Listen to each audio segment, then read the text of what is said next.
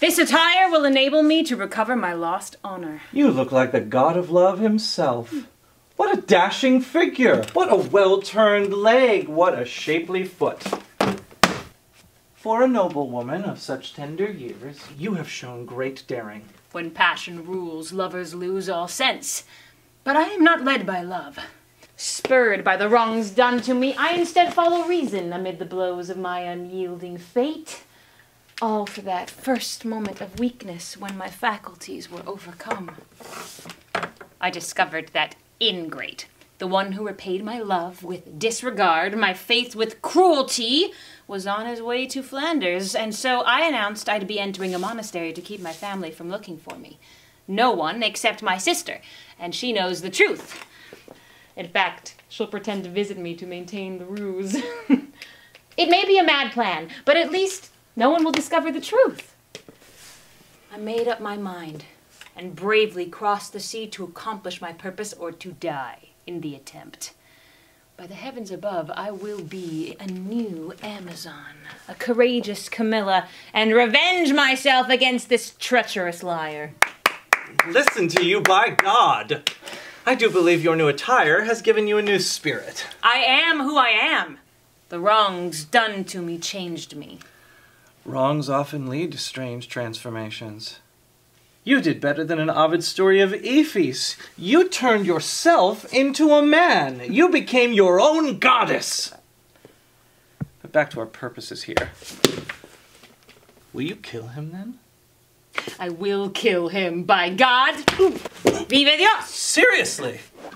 I swear, on God's name. Still swearing. Shame on you. Ugh, you're wasting your breath. Oh, who does he think he is? Some kind of Don Juan? Some new Magellan? Be quiet, fool! Oh, please. Why must I always play the coward? Couldn't I once be the brave servant? Is that what's bothering you? Why must servants always be hungry cowards, always play the fool? Can't a man be born daring, even if he is not born noble? What? Can't a servant be twice as brave as his master? Well said. There's a reason I chose you as my friend and not my servant. Ribete of Seville is at your side, so brave he thought nothing of taking on 3 at once and planting his bloody banner among the green flags of war. But back to the living. What will you do then? We must find my brother, Ribete, or else everything will be lost. If he recognizes you. Impossible. I was just 6 years old when I left. He'll never remember my face. And as long as he takes me in, my courage will avenge my wrongs. So now you're Don Leonardo, some newfangled Lord Ponce de Leon? Yes! That's my name now. Oh, master! Oh, and how the women will be pestering me with love letters to you. Like in a play, where the servant is the go-between and has to facilitate everything. There is no plot, no scene, where a servant with good taste won't come in handy. Without him, there goes Troy! There is nothing more delicious than when a servant yokes together the stables in the court, or makes a thunderous king laugh at his foolish antics. There are people coming. You'd better hide.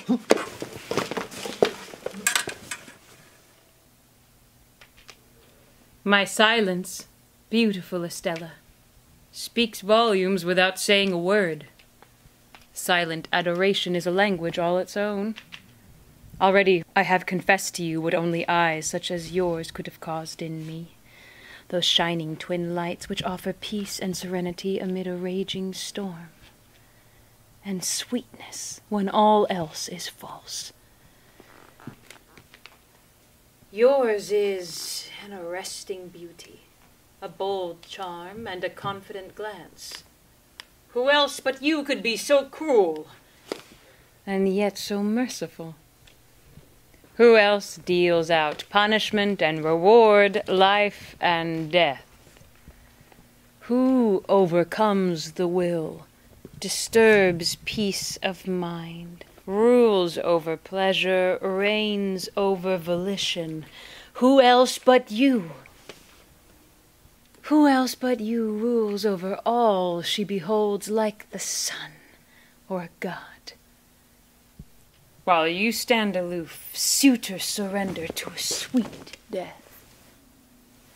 Pain is pleasure, cruelty alluring, suffering irresistible. Only you could command such delicious torture. The more my soul surrenders to the mercy of those eyes, the more it suffers, the more it is deceived. My soul comes humbly to seek mercy at your fair hand, yet reflected in the crystal of your flashing eyes, it turns away, disabused and ashamed, for those eyes captivate the will and steal all freedom, flaunting their crimes, flattering with their cruelty, making death seem worthwhile. So wise and so lovely, yet so cold in your courtesy, reserved in your praise, sensible in your whims, virtuous in your beauty. Yet there is no blaming you, for, mysterious as a goddess, you devastate with your loveliness. What would mar another, no matter how lovely, is cause for praise in you. Only you can wound those at will and delight those you kill. Turn my pain into pleasure. Let me be your humble servant if my love is worthy of you. For if your eyes were to deny me their fortune and favor, their cruel mercy, where else could my soul turn? On earth as it is in heaven, forever and ever, amen.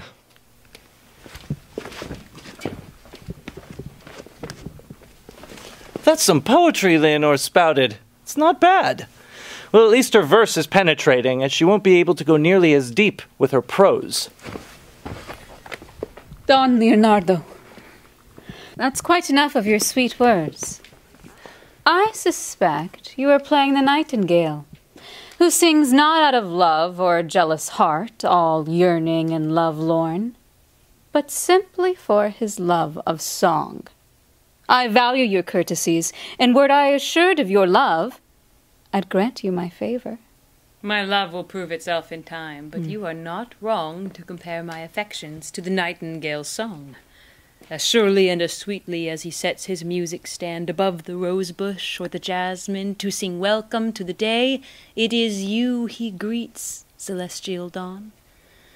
For your eyes are two suns, and your beauty is the sky.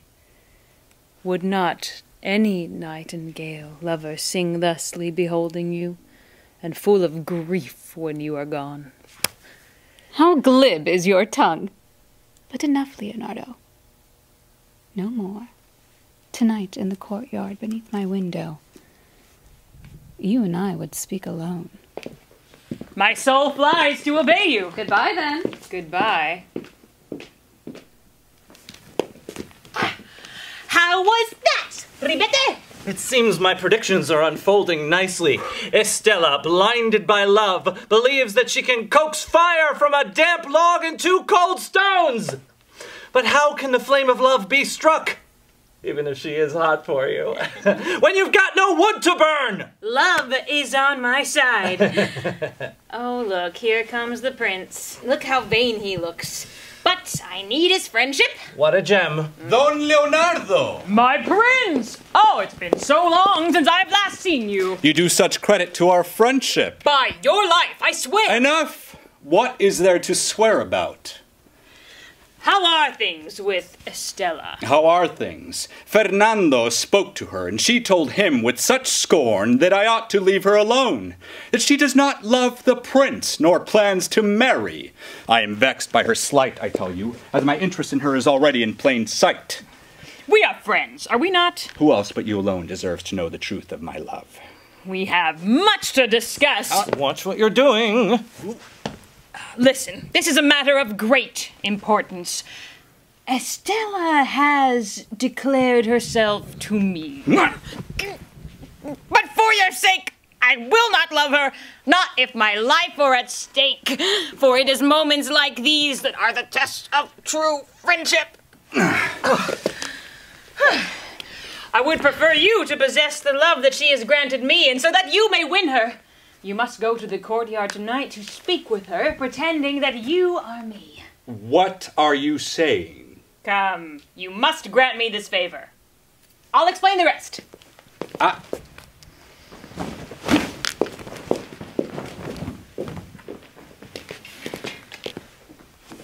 What is Leonor doing? Ah, but she's a woman. What won't she attempt? Even the most proper of women has a touch of the devil about them.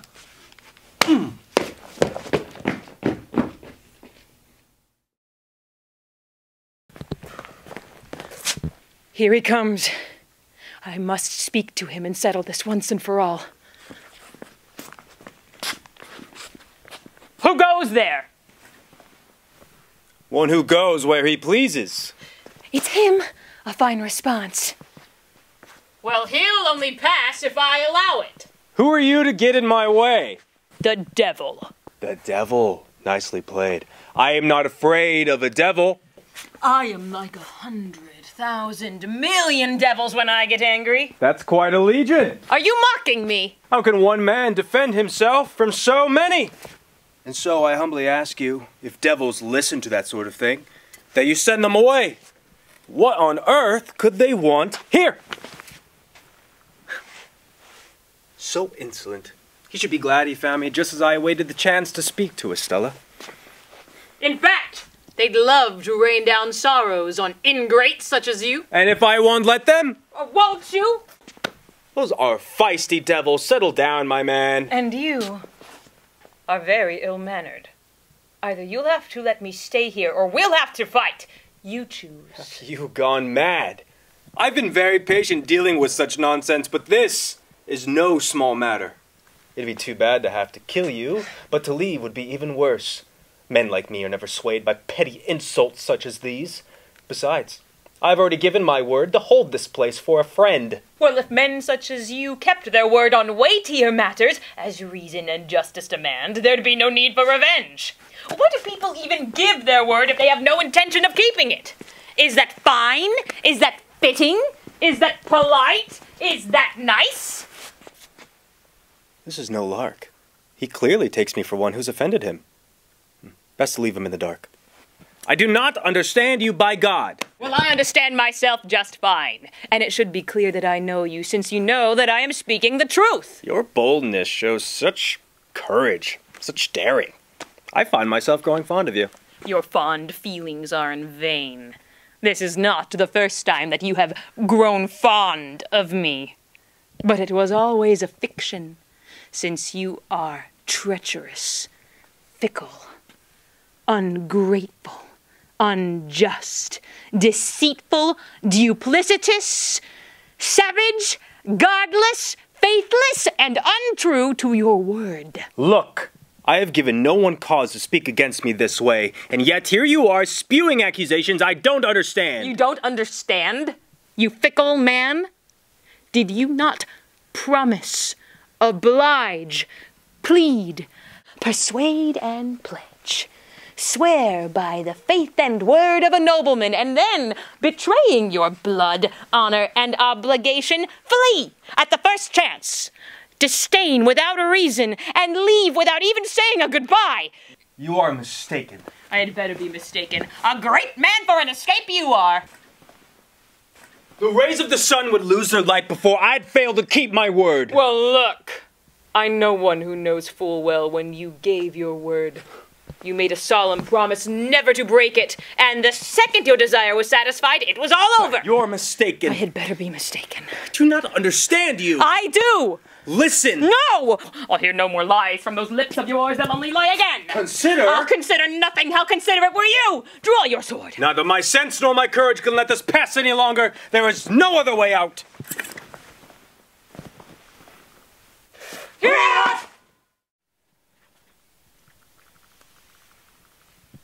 I am your captive, of that I'm certain, but not whether you pine for me, beautiful Estella. I must find out if she favors Leonardo. I know that the Prince Ludovico is dying for the love of you. He is rich, noble, royal, in fact. And although love pays no heed to distinctions such as these, I cannot possibly prevail against him. I find the prince tiresome, arrogant, pretentious. I can't even stand to hear his name. Oh, ingrate! My love is clearly more deserving. So many pretty words. You confess your love, then? I do confess it. So then you betrayed her. It is true that I loved her, but know this, I did not offend her honor. You are so fickle, Don Juan.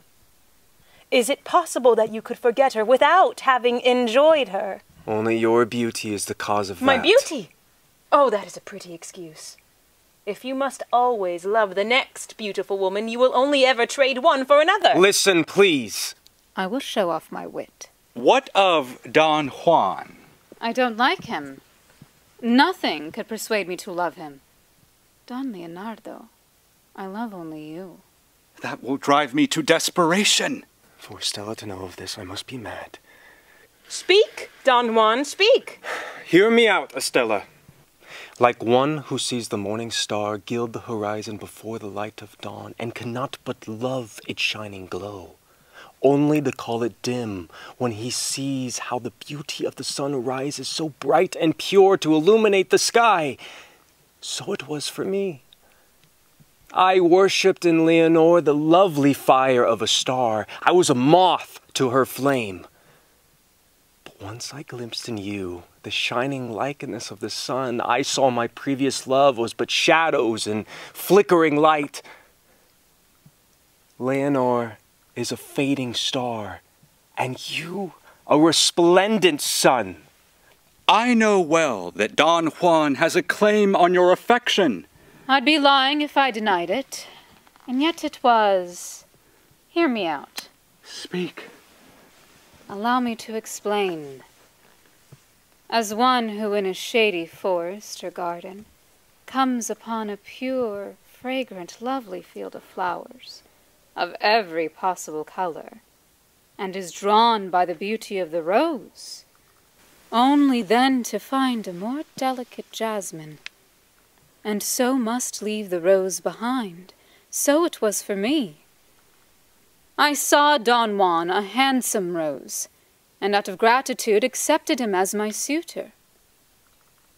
Then, Don Leonardo, at the sight of you, all my senses drawn to you, I chose what I found most beautiful.